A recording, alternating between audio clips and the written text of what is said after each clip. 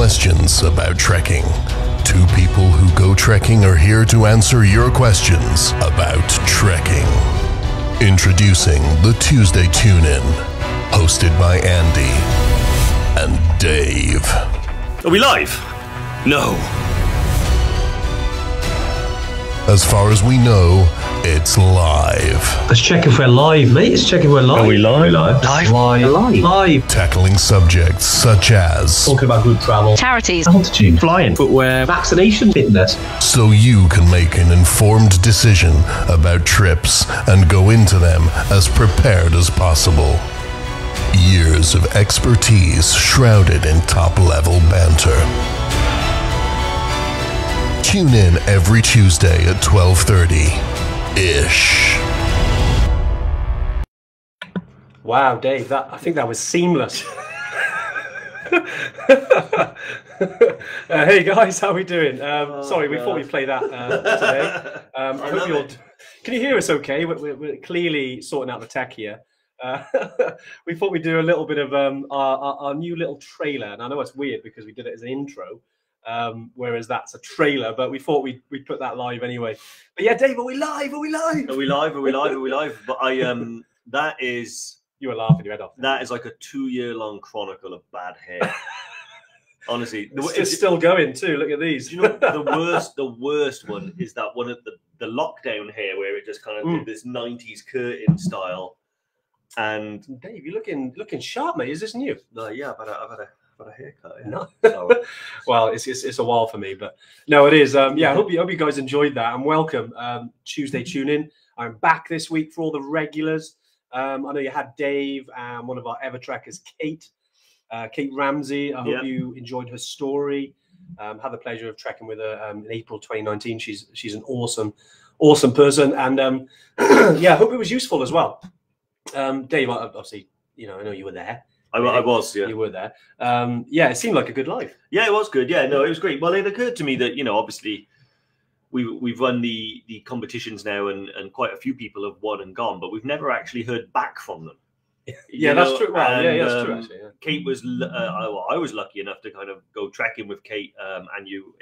We went to EBC together, and then we went to Ben Nevis together. Yeah. And I got to know her really well, and it was really interesting to kind of like, it was like an inadvertent case study where I never met her before in my life. She won, and then I follow her journey from like winning on the live to the prep to going onto base camp to coming back, meeting up again, and finding out how it's done. So brilliant. Yeah, no, it was really, really good. So I was going to miss it, Dave. Going to miss it. Yeah. Well, mate, you didn't seem that gutted. I just read Shona's comments there. Is it t-shirt, Evertrek t-shirt, and a haircut? Yeah, Dave, you got the memo then. Yeah. Well, I think for the longest time now, I don't rep the brand when I'm on the live, But also, do you know how hard it is every Tuesday to find a t-shirt that isn't a North Face? I can imagine, mate. I've been buying North Face t-shirts for 15 years, man, and that's all. And I don't throw a t-shirt away. It generally just disintegrates. But yeah, so it's getting tricky. But they shouldn't have called this thing. I know they've been calling it every week. But look, if you are new to this Tuesday Tune-In, this is our 109th Tuesday. He's not, is he? John from Bracken's on. John, he's been a fixture of Evertrek for many years. Yeah. But yeah, we've been doing these tune-ins for a long time now. Certainly we started during COVID, when we couldn't travel and everyone was at home. I know we've kind of moved on from that, but everyone, lots of Evertrekkers seem to enjoy them and find value from them. We're regular to chat about different things, always have a bit of a laugh, but essentially they're an opportunity for everyone to get their questions answered. And we always talk about different things, going everything from Kili, Everest Base Camp. They did see it. I'm doing a bit of an intro. Vaccinations, group trips, charities. Yeah, that was quite good, wasn't it? And yeah, Steve and Zach, two of our video guys, they made that. And yes, pretty awesome. Well done, guys, if you're on here. But yeah, today and I know a lot of you have entered our recent competition. So today we're going to be doing the winner announcement of that. Who we've got on the. Actually, you should probably hide that board. That's all right, Dave. You just don't move. Because no, Dave. Almost. Wow. There we go. Good. So Dave, as we've already gotten the person written on that, but yeah, we're really excited to announce the winner. We'll be doing that probably about 2/3 in. And if you're watching this for the very first time, do hang in there. They're always we like to talk about trips, and today we'll be talking about Kili because the competition was around Kilimanjaro. So we thought we'd go deep into Kilimanjaro today. Yep. And everything, which obviously we've done. Dave, we've got people on there at the moment. Yeah, I think we had 4 summits. What was it, day before last? We had a group on the summit. Yeah, quite a few. Yeah, we had a really good picture taken. Yeah. See if I can find it. And once again, and the seamless technology. Is this what it is? The seamless use of technology. Well, I was just sorting that out then. Yeah, how is everyone today then? Who have we got on here? We got the usuals. Very nice. See that's Dave Redding on there as well. I think there's a few guys on there. So awesome. Actually, it's better if I bring it out a bit. No, that's good. But I like it. Look, it's good weather as well. Yeah, it's so crazy. When we were there, it was just complete glacier. So as you can see, they're stood on actual rock there with blue sky. It's kind of melted quite a bit, isn't it? It was just stood on ice, and it was very very white. But recently, believe it or not, I re-listened to the podcast that we recorded. Still my favorite one. That we struggle to breathe. Yeah, still my favorite one. Yeah, like that's the great thing when you get to nearly 6,000 meters and Andy puts a microphone on you and says, "Tell us how you're feeling, Dave." And you're like, "I'm feeling great." But no, Kilimanjaro honestly was one of those. It was an amazing experience, and it's so different because obviously we started pretty much in the Himalaya, sending people to Everest Base Camp, and they always kind of get bundled in together, don't they? I want to do base camp, or I don't know what to do first, Kili or base camp. The big three, aren't they, with Machu Picchu, which is another biggie in the trekking world. They couldn't be more different. Yeah, in my opinion, I think that doing Kilimanjaro and doing Everest Base Camp is 2 completely different flavor trips. Yes, the experiences are different, but both equally as awesome, I think. Yeah, they're both challenging in their own right. I mean, I know we will talk about Kili a lot today. We'll be referencing other trips. And as Dave said, we did begin in the Himalayas. Starting Everest Base Camp was our first trip. That's where the name came from. And then, we had Evertrekkers coming back and loving it and saying, "Oh, you know what? Where else do you do?" And we kind of, obviously expanded our trips. And yeah, Kilimanjaro has become almost, if not more popular than Everest Base Camp, because of its popularity. A lot of celebrities do it for charity and things like that, and it's an achievable mountain summit. Whereas Everest Base Camp, you're journeying through a landscape, essentially to an X on the map, which rumors are could be moving. Yeah. Obviously, with it's more about the summit camp really than the trekking part of it. But then with Kili, the summit is the summit. And you are summiting a peak, so it is completely different. You are camping on a mountain in certain camps to get as high as you can, whereas Everest Base Camp, you're traveling through where people are already living. So it is a different experience. Both are amazing. If you were to kind of match up both together, because one of the big questions that people ask is, okay, what should I do first? Should I do Kilimanjaro first? Should I do Everest Base Camp first? Obviously, what's the altitude like if I haven't been to altitude? Some of these big questions that come up, and there's no right or wrong answer really when it comes to which to do, because a lot of people do Everest Base Camp first because it's the popular one. It's Everest. It's got a lot behind it. Some people have book onto us and we're like, "Oh, have you got an experience?" Like, "Yeah, I've done Kili already. I've done Machu Picchu," and they want to do Everest Base Camp. So it kind of switches back both ways. But David, which one did you find harder out of the two? If you it's a good question, and I get asked it a lot. Yeah. Honestly, I would probably say Kilimanjaro. Okay. But just because of one day. Yeah. The summit night. Yeah. I think the summit night on Kilimanjaro is tougher than any one day on the Everest Base Camp trek. Yeah. Probably the most nearest equivalent you'll have is Kalapatar, but Kalapatar is over in a few hours. Summit night, you're awake for, well over 24 hours. Yeah. You might have trekked at night before, you might have trekked at altitude before, and you might have, trekked with no sleep before, but to do all 3 of those things for the first time on Kilimanjaro, doing summit night, it was absolutely epic. Yeah. I honestly think it wasn't sort of scary epic. It was just sort of, wow, I'm doing this, and you really do get a sense of, okay, I'm heading for the summit of a mountain now. It's all been leading to this. Yeah. The energy's there and it's real exciting. I absolutely loved summit night on Kilimanjaro. It was one of the best you know, when everything kind of comes together for you. It was like the opposite of my feeling on another mountain, which was, you know, I felt good, I was strong, I was well acclimatized, and it was one of those things where I just thought, I'm going to do it. I love that feeling. You know, before you reach the summit, but you know you're going to get there. Yeah. And you're like, I'm going to do it. I'm going to do it. It's like being a good feeling. It's like being a kid on Christmas Eve. Yeah. I think, you know, you know you're going to get those gifts. It's Christmas Day tomorrow. All I'm going to do is just get through this next few hours. And that's what it was like for me. Well, I was still asleep, waiting for Father Christmas to arrive, because as I arrived at the top of the summit, I pretty much only just woke up.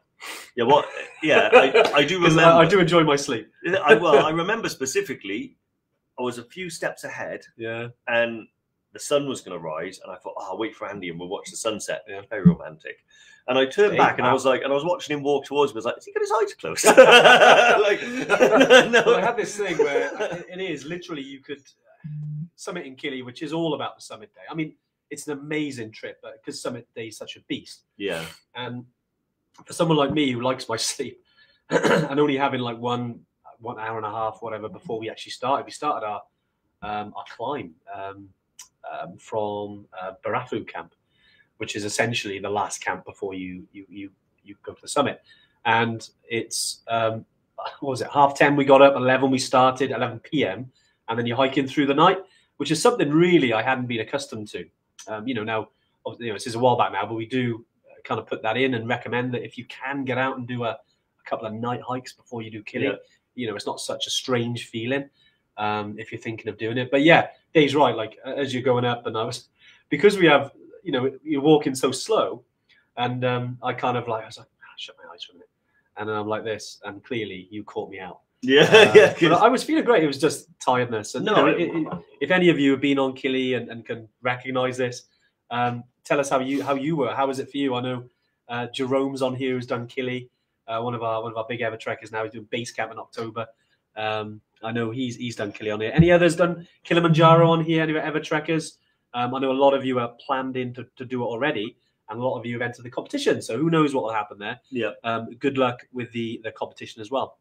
But yeah, let's know how you got on, because I'm always interested to find out, you know, how different people kind of find it.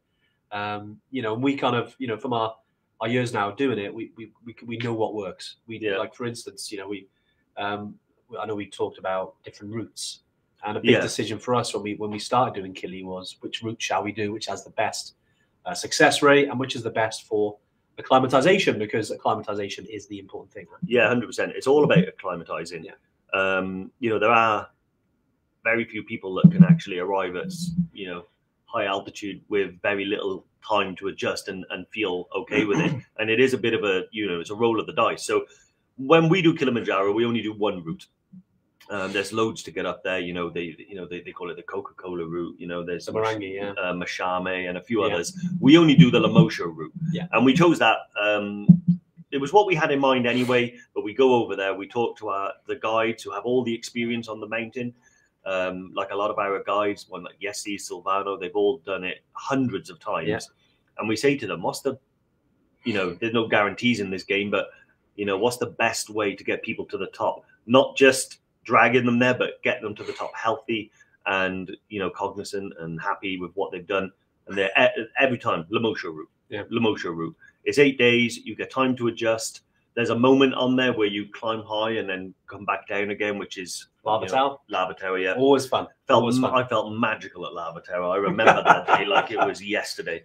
If actually Lavatel, it was funny. Like, felt fine on the summit. Lavatel.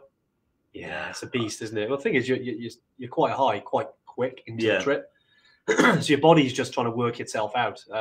You know, there's a couple of questions we've had come in, and we'll definitely answer those. One of those was about kind of altitude and, you know, about age as well, but we'll definitely come into it. But with altitude, essentially, and this is on any trip, you know, it's all about acclimatization. That you have to go slow, drink plenty of water, look after your body, and then, as Dave said, then the Lamosha route is built that way. You're kind of guided by the landscape, to be honest, which is great, because the altitude profile is perfect for acclimatization. You know, and it's not guaranteed. You know, when we talk about altitude, some people, it just doesn't agree with them. Yeah. And sometimes you'll never know until you're there. But, you know, 99% of the time, you're fine if you do, some simple things.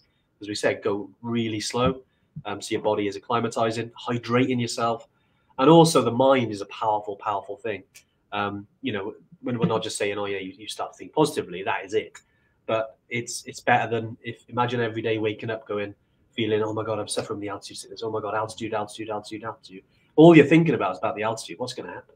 It's like anything, isn't it? So you want to kind of approach it with that mindset of, I've got the challenge. I'm going to enjoy this as much as I can. I know it's a challenge. It's not a holiday. It's adventure. But I'm going to go at this in the most positive way I can and try and enjoy it as well, because these are once in a lifetime things. I mean, there's always uncertainty with these type of trips. Nothing's 100% guaranteed. Yeah. There are high altitude mountaineers that have summited Everest that have turned back before Camp 2. It happens from time to time. It does, yeah. And I remember even Nims suffer with altitude. Yeah. You think he was everyone does as well. But we've all been there. One of the I nearly put the Nims top on today, and I was like, not on today's life, mate. Not on today's life.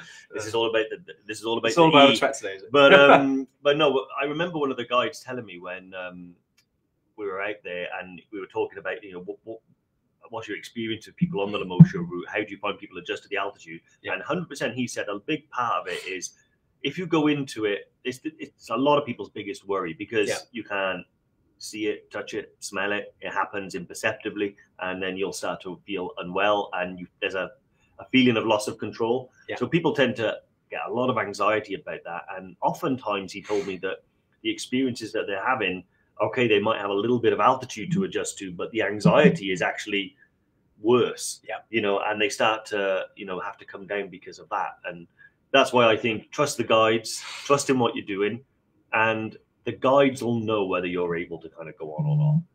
So if the guide says, I've seen this before, you're okay, you can trust them because they've done it 400 times or more.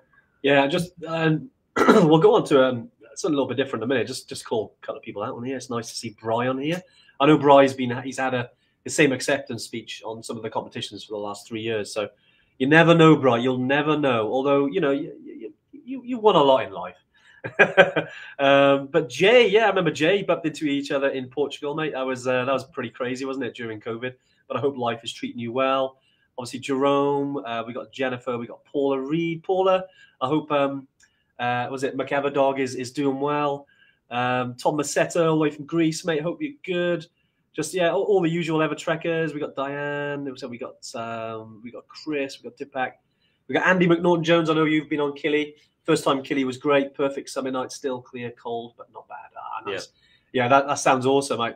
Yeah, with us, we didn't really have too much visibility. It was freezing, which is nuts because literally a week before, because it takes obviously several days to get up there.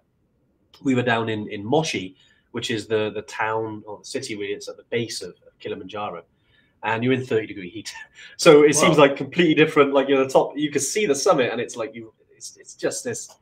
It's so different. Biggest temperature differential in 24 hours from the summit. Yeah. 24 hours later, you're down. Yeah.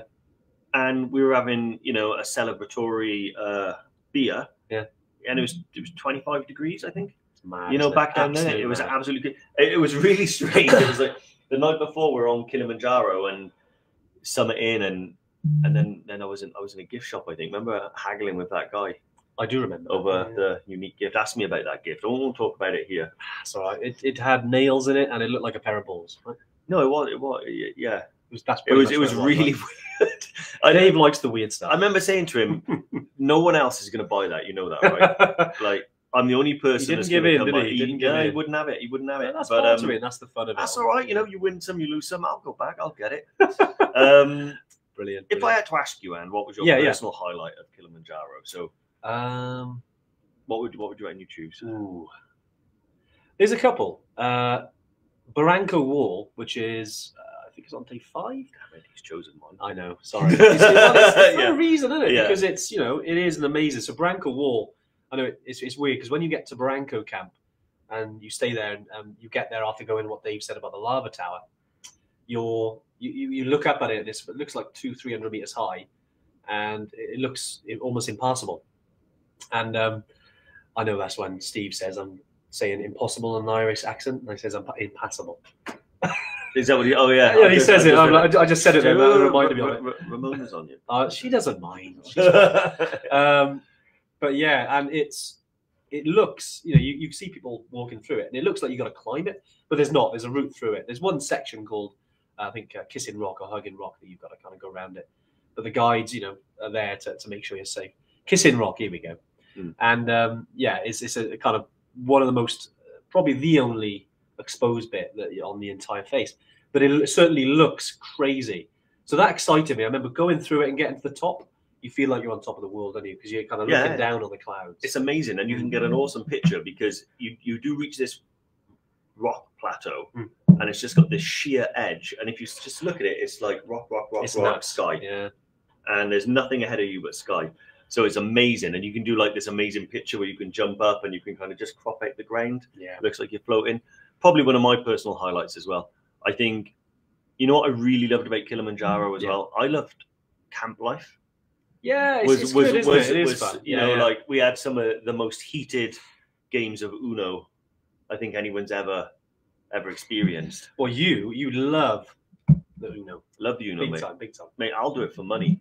But yeah, like it's great. You'd sit down and then someone would get out a deck of Uno and you just play cards or play Uno, and it's you're having a laugh and stuff like that. Oh man, I absolutely love the camp life. I think it's I think you're right.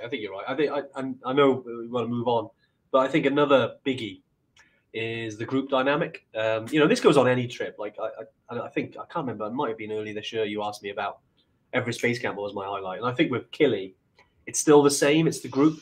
It's the people you're with, especially when you're going through the hard times, because our altitude and mountains, although it's an amazing thing, it is truly life changing. It really can be, but it's the people you're with. And saying that, I do like going and doing my own hiking and solo walks and that.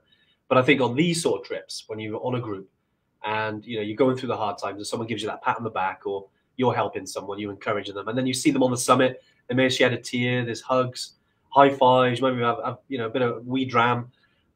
It's really special. Though I think those are the moments that'll stay with me the longest, because of the impact and the friends you make, and not just with like fellow Evertrekkers as well. It's actually the guides. You have become friends with the guides and the porters and those connections that you make. And I think as human beings, I think we all crave that connection, don't we? With individuals. You also, especially after the last couple of years. One of my personal highlights was watching you hand a Highlander Scotch whiskey on the summit. I remember. Now we all, everyone likes a little celebratory dram on the summit, and he hands it to Spud, our friend, who takes it, puts his head back, goes to pour it in, and nothing comes out. You had carried an empty hip flask all the way up. It's a good job he had some more, but it's luckily I've repaid him in kind now. I give him a new one with a full. We were on the summit at Toubkal about a month and a half ago in Morocco, and I made sure he had whiskey on the summit this time. Yeah, I wasn't going to let him down. But yeah, it's honestly, it's the group stuff is absolutely awesome. Yeah, I love it. Yeah, and but David, fitness. Let's talk about fitness then with Kili. Like, what level would you say Kili is at in terms of like, okay, I'm out walking the dog, I'm out maybe hiking, maybe Penavan, maybe out the Lake District, Peak District, Scotland. Where would I need to be at? I think you want to be a relatively fit hill walker, I think, and able to do Kilimanjaro. Particularly, I mean, there are some tough days and there are some real steep bits like the Elephant's Back, things like that, but most people, regardless of how fit they are, can, chug their way up there nice and slow.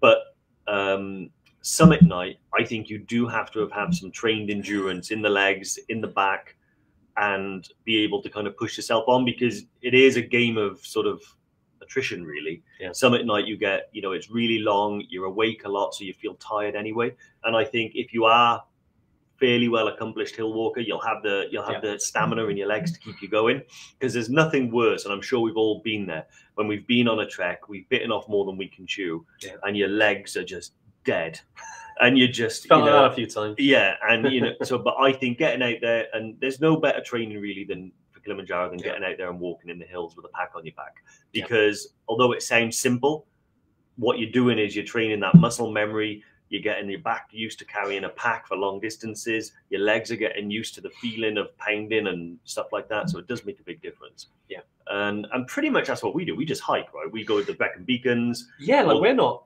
elite mountaineers, or I suppose we would call ourselves altitude junkies these days, but we we're not like we're not ultra marathon runners, and we're not kind of elite fitness level. Yeah. It's it's a hobby that's turned into something else. Obviously, Evertrek, as we go to a while now, is different. But on a personal level, we love the trekking and the climbing stuff.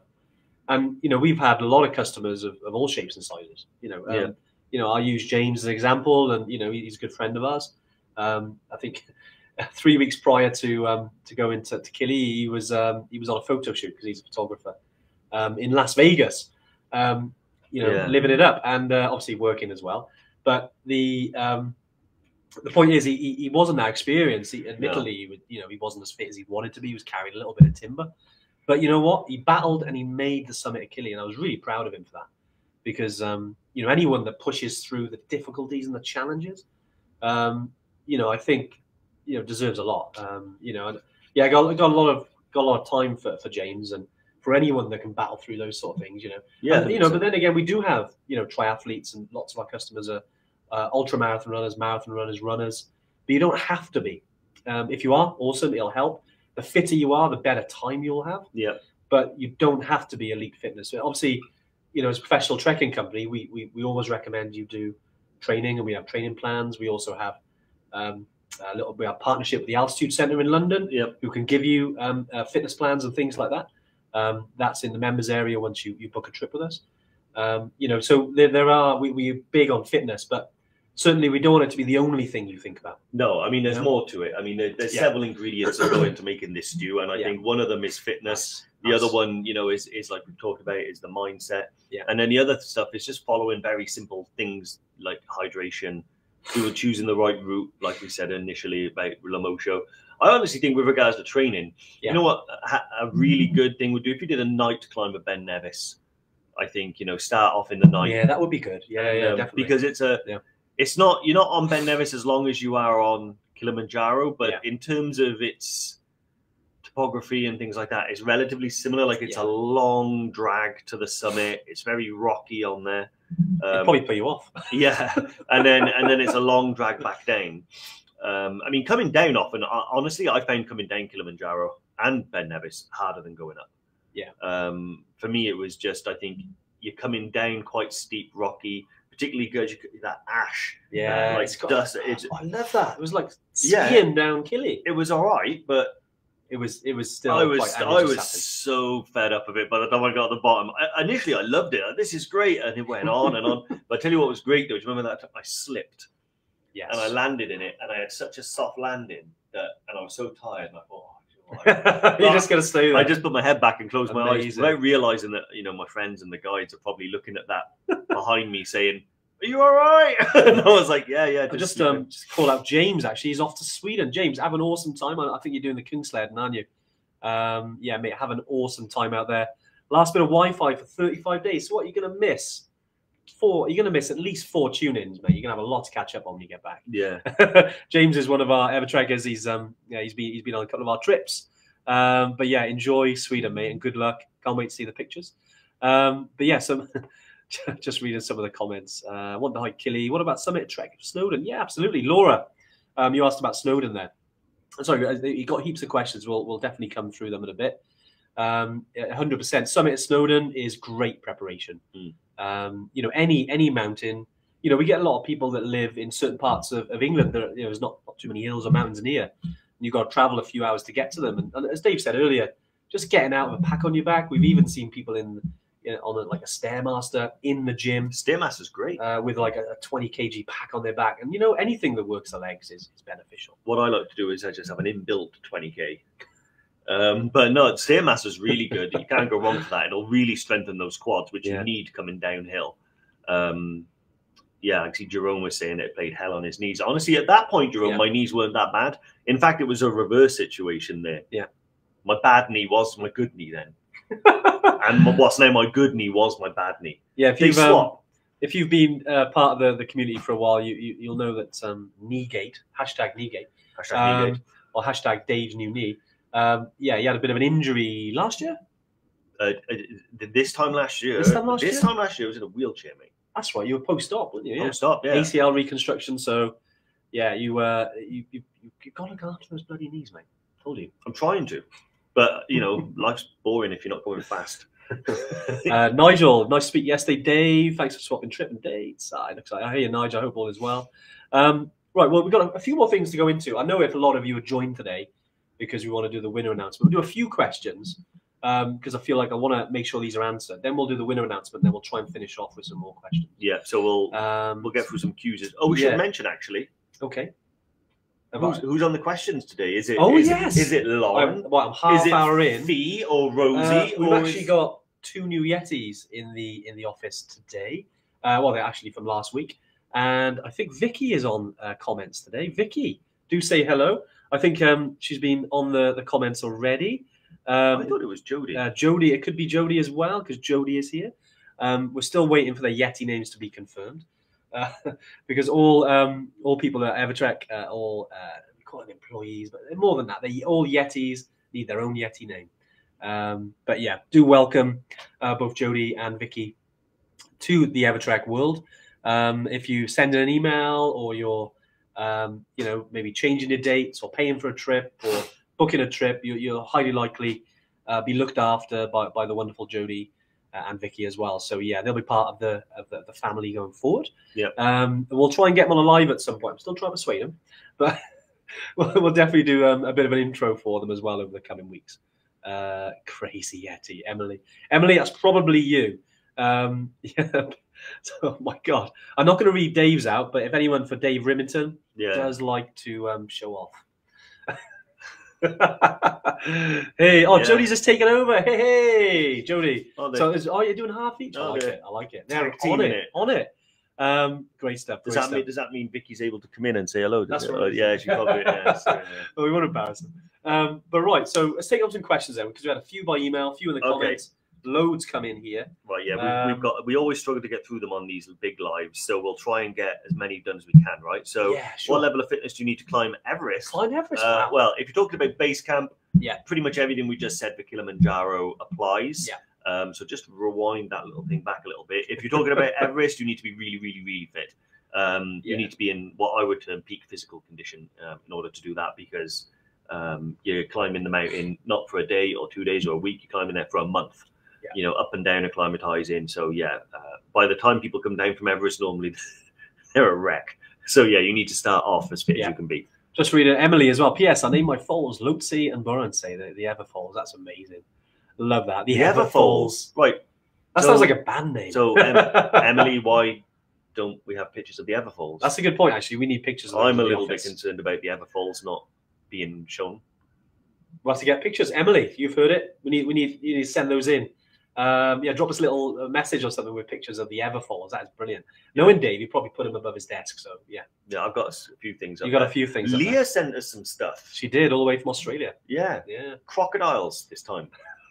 She always sends us interesting things. You know, I'm a fan of Crocs, mate. I know. Wow, that is. I know you're a fan of Crocs. I love Crocs. Different type of Crocs, though, right? Yeah. All these 4x4. I haven't got them on today. What? No, I put my. I've got my new running shoes, but I'm not getting on with them, so I think they're just going to be casual. I'll tell you what, Vicky's put here. Something that's 59. This is from Paul. Paul Browell. As a 59-year-old male, what stress does high altitude place on the body, and how do I prepare for it? Yeah, big question there. Definitely a big one. I mean, firstly, you mentioned your age. We've got a lot of Evertrekkers around similar age to you. A lot of Evertrekkers who are significantly older than you that have made base camp, Summit and Kili.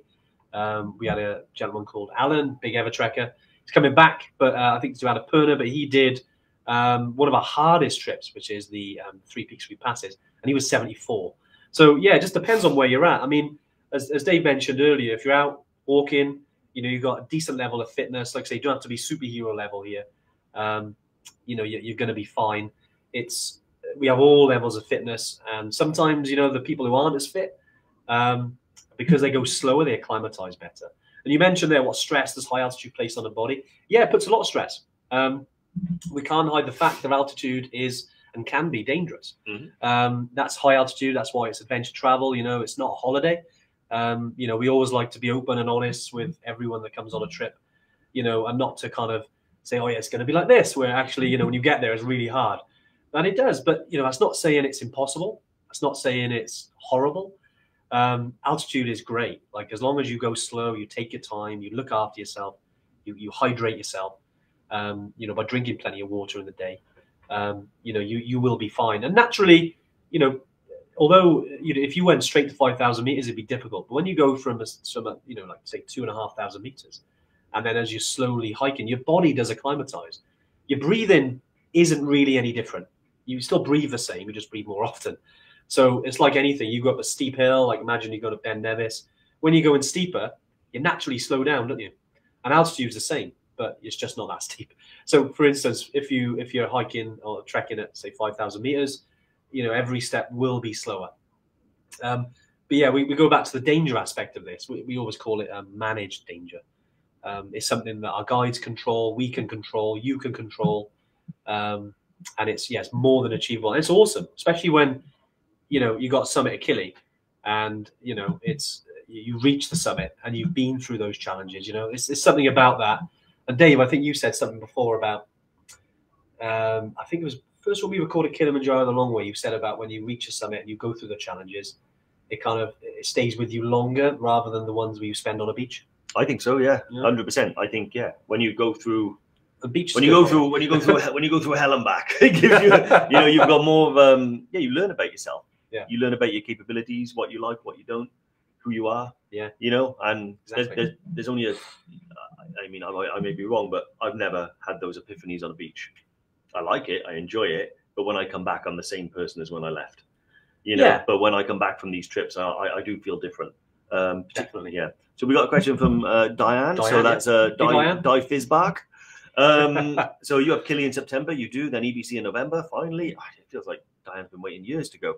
Do they differ in terms of luggage? Not really. The 99% of the equipment that you need for Kili is the same as EBC and vice versa. The only thing I would say that you need for Kilimanjaro is I would definitely bring an air mattress, and a pump to blow it up with, even if that's just a hand or foot pump. Yeah. You can use ours, right? But we do provide them, but they're hard. Yeah, they're very firm. So I think that, and maybe a poncho, a rain poncho. You see them a lot on Kilimanjaro because it does tend to rain quickly and then stop, rain then stop, particularly lower down. So you don't want to be like putting on trousers and a jacket and then taking them off all the time. So ponchos are very popular on Kili. And yes, you can 100% leave a suitcase in the hotel. Yeah. They also have like safety deposit boxes and things so you can leave passports and things like that when you're away. So all good. Nice. Ash Dixon. Hey guys, me and my friend are about to book Mount Toubkal with you for next March. I know you two have done it. Will I need to take my own crampons and ice axe in March? Is it strenuous hike? So yeah, Ash, great. A couple of good big questions there. Obviously, for Toubkal he's a little bit inaccurate. It's all right, Dave. I wasn't going to say anything. But no, with Toubkal in March, having done it a similar time, yes. So crampons and ice axe are recommended that time of year. Sometimes, especially in the Atlas Mountains, you can get lucky. It's really warm. There won't be much ice or snow up there. But during the winter months and coming out of winter, sometimes actually all the way until sometimes June, even now, there might be some snow up there. But we actually, and you get the crampons and the ice axe, they do provide it there locally. So you can use those. Or if you want to bring your own, like I took my own, you can do that. We get a lot of customers who take their own gear if they've got it. But if you haven't got it, you can use ours. I was gutted I left mine. Do you remember I was at the airport and I was like, with the ice axe. Yeah, yeah. I just thought I'm just going to leave it, save on the luggage. Nothing like your own weapons, mate. Yeah, I should say inaccurate just because I turned back.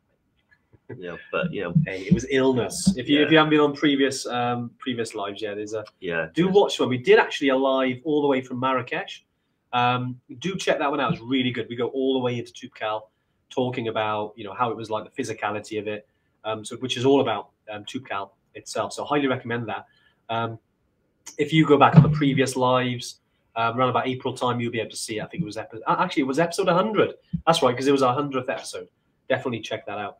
Because you put there, is it a strenuous hike? Yes. If you're doing the weekender, it's quite a lot of ascent and descent in a short period of time. Your legs will feel it. Altitude, not so much. If you're doing the slightly longer 8-day route that we do, it's good. The altitude profile is a lot easier, a lot less strenuous. but again, it's still challenging. Yeah. So yeah, Ash, yeah, get yourself booked in, mate. We'll Also, love to have you with us. I want to shout out to Ian Pickles, who found the van. That was great. Left me an awesome note. What does it say on there? It says. Is he he's a so I've got to say what he says. Best trekking company ever. Fact. What he doesn't know is that I actually left you a little note on the front of my dash as well, but I don't think you saw it. See, I drew a little Is that a Yeti? Yeah, nice. drew a little Yeti. Brilliant. Yeah, but no, it's crazy to people that it's every time I go to Preston. Remember the last time I went to Preston? Your friend, I think it was someone that followed you, right? Who was going to meet you. He was going to meet Andy somewhere. So my van followed me two junctions he missed on the Yetis, on the M5. Yetis get around.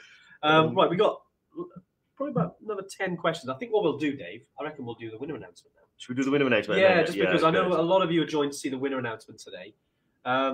Now, when we do this, obviously, whoever wins will be in touch with you, hopefully on the live. But if not, we have had some winners in the past who've won a trip with us, and they haven't been on the live, but we'll get in touch as soon as we can by email or Facebook Messenger and call you and just let you know you won.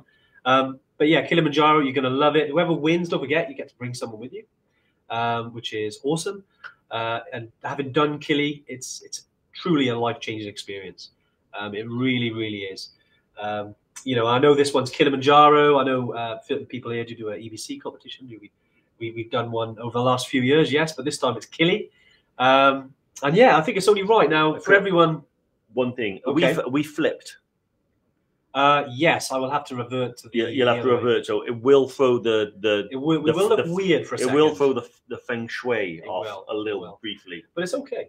But yeah, just to let you know that we are for anyone who doesn't win, do check your emails because we do some runner-up prizes afterwards as well. So do keep an eye on your emails if you're not the winner. And obviously, if you are interested anyway, we'd love to help you on your journey because as high altitude trekking specialists. All our trips are high altitude. We like to think we know what we're doing. We have very high success rate, and people in our community tend to have an awesome time, and we've got a great community. We're very proud of that. If you want to become an Evertrekker, we'd love to have you and help you on your journey. Yep. But if this is you, obviously there's going to start of a journey anyway. But right, Dave, I'm going to unmirror. Should we swap sides quickly? No, it'd be fine. I'll be back. You ready? No, mate, we're going to swap now. Ready? Yeah. Okay, we'll do it really quickly. Ready, Dave? Go. Okay, go. There we go. That was like magic, Dave. Yeah. Okay, so the winner is... I feel like we need like drums or something. Should I bring it in? Yeah, let's have a look. Where are people at? How are people feeling? I think a few people are excited. I'm not sure. There's not that many excited comments. I'm not getting that many excited comments. Sure, so we don't... I'm not too sure. I'm waiting for some more excited comments, but everyone's saying. No, there's a few coming in now. No, great stuff. Yeah, it's here we go. Okay, Dave. My arms bring it in. Okay, so I'm going to roll in. You're going to roll in? The winner is... Rachel Horton. Congratulations, Rachel. Nice, Dave. Nice. Well done. There we go. Is that enough there? And we got pictures. This is for afterwards when we take a screenshot. Yeah. But yeah, Rachel is on the live. Do let yourself know because it'd be great to see if you're on the live. If not, you might be in work. I know people have lives. But yeah, congratulations, Rachel. We hope. Oh my God, she's on the live. There she is. Oh my God. Is that the first time a winner's been on the live? No. I just noticed it says Bride by McAlpine on the back. Don't that must be a mistake. Oh, no. It's great you're on the live. And yeah, I hope that is a good feeling for you today, Rachel. Yeah, we'll be in touch. Yeah, huge congratulations. I'll tell you what, we're gonna flip this back. I've never won anything before. Awesome, Rachel. Well, this is what she knows to get me right there. That no, Rachel. Yeah, mate, I got some tissues over there. Yeah, massive congratulations, Rachel. Yeah, you're on your way to Kilimanjaro. You're gonna get to the summit. You're gonna have an amazing time. It's gonna change your life. Yes, you're gonna love it. Don't forget, you got to bring some with you. So yeah, good luck. Definitely, we'll be in touch after this live once we got a lot of questions to get through. But yeah, congratulations, Brian. Here's Brian. Rachel, I've mentioned him available as tracking, buddy. He's already going to Kili. I'm just gonna quietly have a word with Rachel about that. To be careful who she chooses. But you're still taking offerings to go, right? yourself? Yeah, I'm pretty much one of the only people on this planet who's guaranteed never to win. We don't enter it, so no, obviously, we have to be fair. But no, we picked out Rachel, and can't wait. We'll get in touch. But right, it's always such a good feeling, isn't it? I love it. Seeing it's my favourite part of the day. I know, it's absolutely amazing, and we can't wait to be part of your journey now, Rachel. Sorry to everyone that didn't win, but as we said, do check your emails over the next couple of hours. We will be firing out some details to any lucky runner-ups out there. But right, Dave, I think we got lots of questions to go through. Charlotte, how many people entered? I think we had about almost 11,000 people this time. So yeah, it was. It's certainly a very popular competition. But yeah, it always is when we do some competitions. And thanks to everyone who entered and was part of it and shared.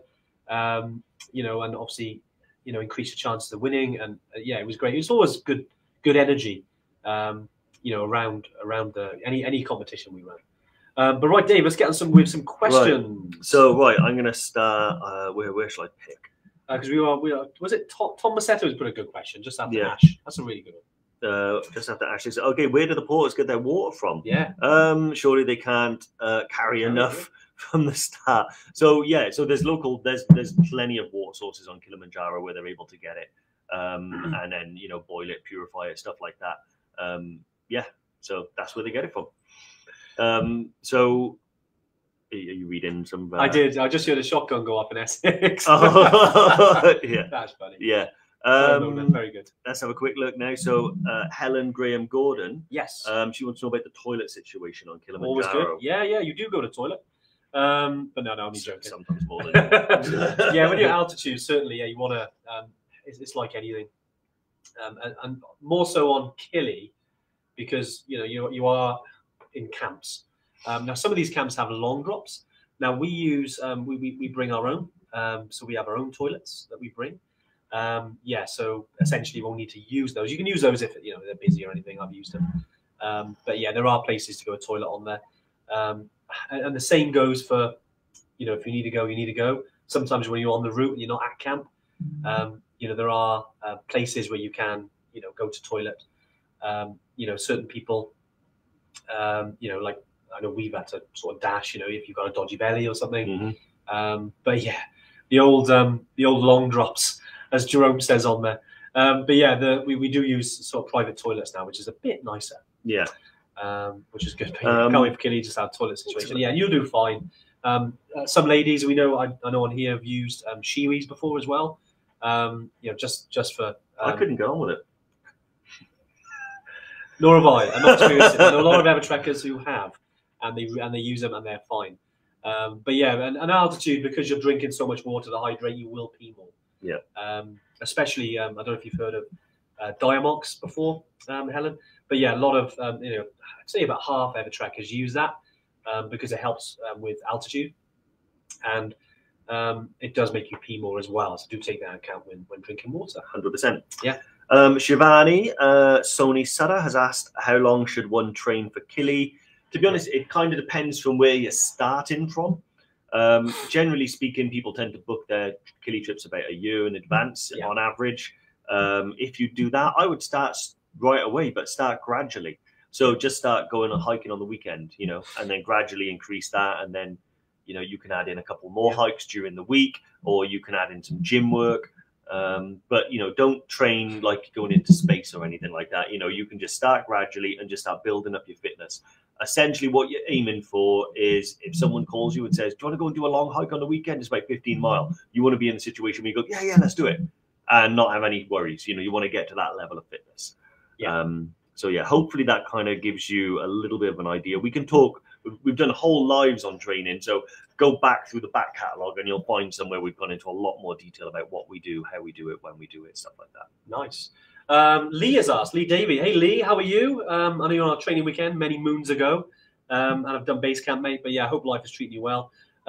Boys, are the guides as Kili as good as the Sherpas helping you through? I presume the ones, you meant obviously the ones in Nepal. Absolutely. Any guide that we have in any country, obviously you're going to get your ones who are more experienced. We obviously got guides in Nepal, but have been sort of trekking to base camp, and some of them have summited Everest and some are 8,000-meter mountains. But then if you look at Kili as well, like Jesse, he summited Kili over 400 times. He's an absolute beast. But it's different culture. And this is every place that we do are different in their own way. Like the Sherpas and the guides, they're very quiet individuals. You have some of them that still love to dance. But I think in Tanzania, essentially, it's a lot more energetic, a lot more singing, a lot more dancing, different energy. I think that's just the culture difference. And certainly, but they're amazing. And, I don't want to sort of spoil the surprise, but after dinner, each night you will see what I mean about that. But yeah, I don't want to spoil the surprise. But they're great. Honestly, they're really good. And on all of our trips, we wouldn't use people if they weren't the right fit. Yeah. When it comes to us as because we're really strong with Evertrek and what we stand for, and I think some of our guides are like that. They're fun, they're playful, but they're professional, and they're very good. And they're good lads, really good lads, and you'll get to know them really well. Yep. Awesome. So a quick question here. I just spot it moves on its own sometimes. Paula Hughes, what's our thoughts on the Mashame route? So it's not like I have any massive strong feelings about it, but we only do one route, and that's the Lemosho route. We want you to have a long and enjoyable experience. We're not in a rush to get to the top of Kili. So anything shorter than the Lemosho really doesn't sort of float our boat. But probably the primary reason, as we've mentioned, is the acclimatization. If you look at, success rates are always a little bit difficult to judge because who's keeping track of all of this. But we do know that if you're doing Kili in 5 days, there's probably like around about a 50% dropout rate. When you do Kili over the Lemosho route, which is 8 days, those extra 3 days, you're in the high 90s. It makes a massive difference. And we want all of our customers to be able to get to the top, get back down and say, that was awesome. We don't want people to either get to the top and say, good Lord, let it end. And we don't want people to have to turn around and come back down where a couple of days would have made the difference. Nice. So, I've got a couple of questions here, but I think someone asked about, I think it was Tom actually, been clearing out wardrobe, got some spare clothes, good conditions are worth taking. To Moshi. Yeah, absolutely, mate. That would be amazing. Anything that you want to bring to any trip, like we had some Evertrekkers who brought they had some old iPads or laptops, and they give it to some of the teams in Nepal, which was amazing. And also as well, like any equipment, any items that you want to give, honestly, they'd be very thankful for it. We'll always find a use, and although we run trips and, we enjoy them, we forget and maybe don't see sometimes, but like Nepal is a third world country, similar to Tanzania, very poor countries, really. And anything you can do, and that's really nice of you, Tom. But anyone on any of our trips, if you do want to bring this stuff, I know obviously it's additional baggage, and really appreciate you obviously bringing those, but if you do, it'd mean a lot. It'd mean a lot to us, and mean a lot to the people who receive it too. Awesome. So the next one that I saw was Ramona asking thermals to make Dubkal in July. You probably won't. It's quite warm. It's going to be really warm, particularly. I mean, you maybe in the night if you suffer from the cold. Maybe in the night, and maybe on summit when you go for the summit because you set off quite early. It could be quite cold, but honestly, if I had thermals when I was there, I'd have burned them. But honestly, I would say probably we want to, there's no harm in bringing them. They don't take up a lot of space or weight, so I would bring some with you. But the likelihood of you needing them, I don't think very, very high. Nice. Glenn Simpson, I've heard EBC is moving again. Any truth to this? Yeah, absolutely. So Glenn, you may have, a lot of you may have seen in the news. I know we put a little post out about it. Just because some people were a bit, kind of concerned. They booked in to go to Everest Base Camp. Is it moving? And so essentially it impacts more the summit teams because of where they stay and where they sleep. Like where we stay and where we sleep on the way to Everest Base Camp is still always going to be the same. Now, essentially, Everest Base Camp is an X on the map. It moves, always has done. It's quite a big area as well. It's about a 1.5 mile area on the Khumbu Glacier, which is not far from the Khumbu Icefall, which is where they start the climb, called Crampon Point, where everyone puts on their crampons and then off they go. For the trekking side of it, we don't foresee any changes. If there are, we will, obviously communicate that to everyone. But yeah, it's more to do with essentially Nepal and they try and do this, every year. Is they always try and get a bit of PR. They say, okay, we're going to do this, or we're going to do this, we're going to do this. Like there's been numerous things, I think, since 2012, where they said they're going to do to change. And out of all those changes, I'd say sometimes there's like 10 to 12 a season. They might do one of them, and so, and I appreciate this is in the news and this is out there. And it's a great question because, we want to make sure that you guys, know what's coming. But yeah, if, for instance, this does come into effect, it won't happen until 2024. But, when it comes to these kind of things, just remember that base camp, especially if you're going in the spring, it does change anyway.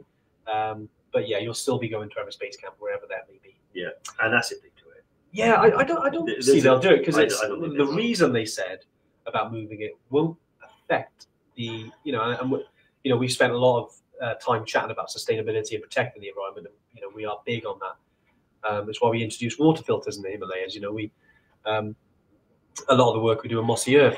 There's other things we do, but I don't think. I mean, this is just a personal opinion of mine. I don't think what they're put in will change things. No, I don't think so. And not because the things they said that are happening, they've happened for the last 40 years, 50 years anyway. And it's more about, like you said, when people climb Everest, an entire village arrives on that glacier and stays there for a month. Yeah. Trekkers, each individual trekker is there for an hour or two maximum, sometimes less than that.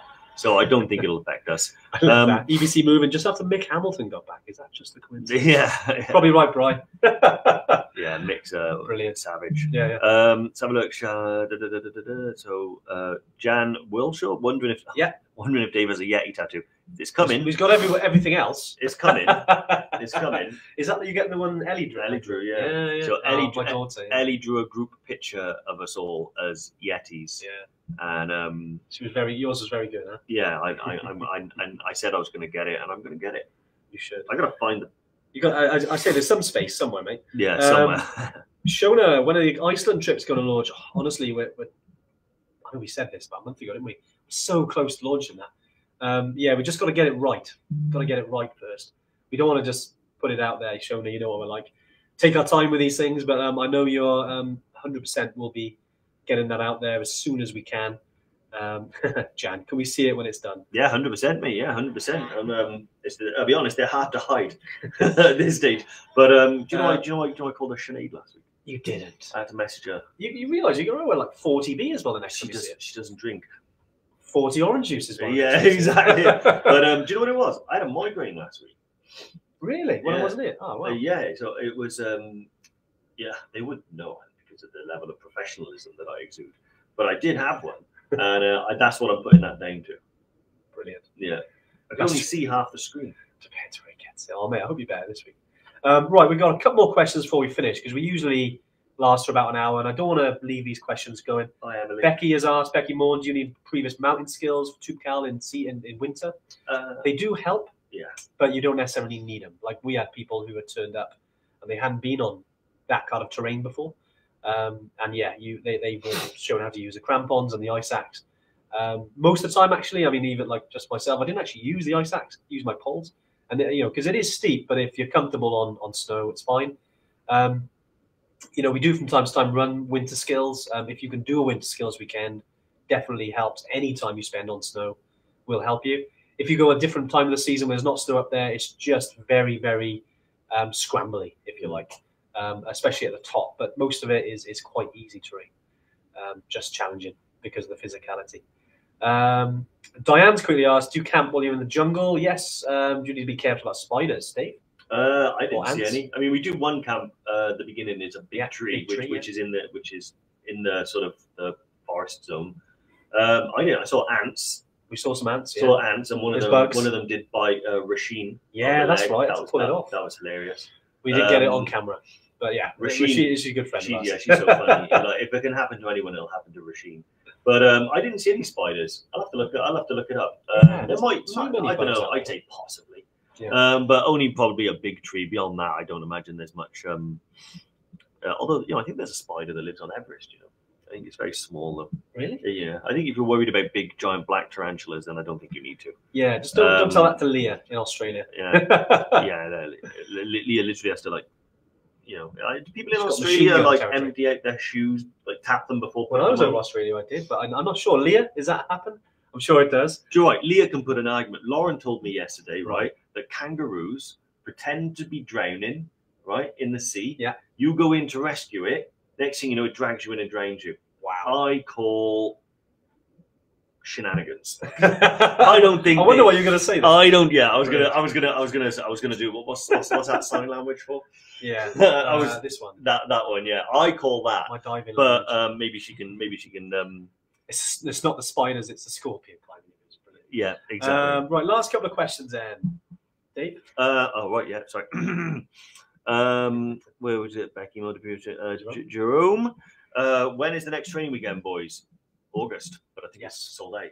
It is, yeah, it's fully booked. Unfortunately, we're hoping to get another one out in October time. Yeah, we'll be releasing the dates very, very soon. You can get yourself booked in. Yeah, exactly. But man, this one's epic as well. The next one, you've got to get yourself booked on, boys, because Jerome and girls, because it is rammed now. Isn't it? It is, yes, very popular now. Our training weekends for any newbies, we kind of do about twice a year now. And they're just basically times for Evertrackers to catch up. We do a lot of hiking in Brecon Beacons, not far from Evertrack HQ here in South Wales. And always a cracking weekend. You get to know, obviously, a bit more of the team as well. Yeah. And, you know, make sure you're prepared, ready to go. Yeah. I used to use that diving signal. Exactly, mate. So that's it. I had to see if you... Why would you need that underwater? Just when someone tries to show off. Well, if someone says, I've run out of air. That's not the first thing I say. Yeah, okay. But normally it's when you're messing around, because I used to teach scuba diving a long time ago, and you mess around when you're waiting for stuff, you know. Right, last question then. Chris, congrats on making base camp, mate. How often do the guys replace the water filter systems? What is the lifespan?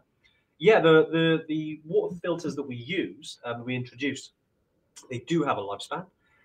Which you can buy separately, but the guides do replace them. It's normally every season, you know, that they kind of replace them, and you know, we want to make sure that they're still filtering. Yeah, I mean, they have a lifespan of, I don't know, let's say it was 200 liters. Yeah, I imagine we'll do 198 and then replace it. It is one of those. It's a rough estimate, but they do boil the water as well, and then obviously then they filter it. Yeah, but yeah, I reckon.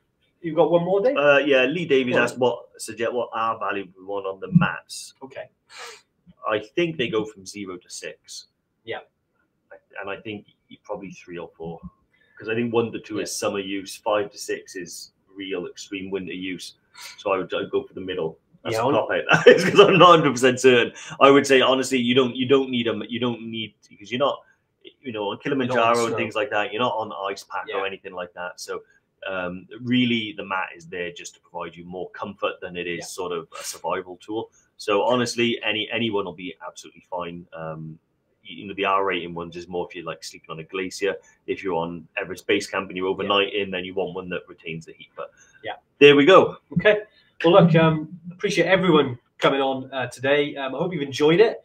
Nice to be back. As we said before, we're here every Tuesday. We do talk about different subjects, different things. We talked about socks before, so a good one. But maybe different next week. It's a popular one. But no, any other questions? I know people have dropped some questions here. Do drop us a message. You know, info@evertrack.co.uk, or use the messenger on the website. Obviously, we just announced the winner. Like I said earlier, do check your emails. We do like to send out some runner-up prizes. So if you do get one of those, we'd love to hear from you. And if you want to be part of the Evertracker community, jump on our trips. We'd love to have you join us. But yeah, Dave, any final thoughts for today? No, that's it. I've noticed a couple of people in the earlier comments saying they're going to tune in regularly. So yes, come back, you know, come see us, not just when we're giving away trips. Come see us more. We got loads of awesome stuff to tell you. But no, honestly, it is great. Love these lives when there's loads more people coming on. And we hope you stay with us. And, you know, if you not able to catch us every Tuesday, then YouTube, and Matt Malarkey podcast. The Matt Malarkey podcast. You know, what do they say? Comment, like, subscribe, all of that sort of stuff helps all us, good doesn't it? Stuff. Yeah. But other than that, no, I'm hungry. I can sense. No, great stuff, guys. Anything you need, give us a shout, and we'll see you next week. Take it easy. Bye.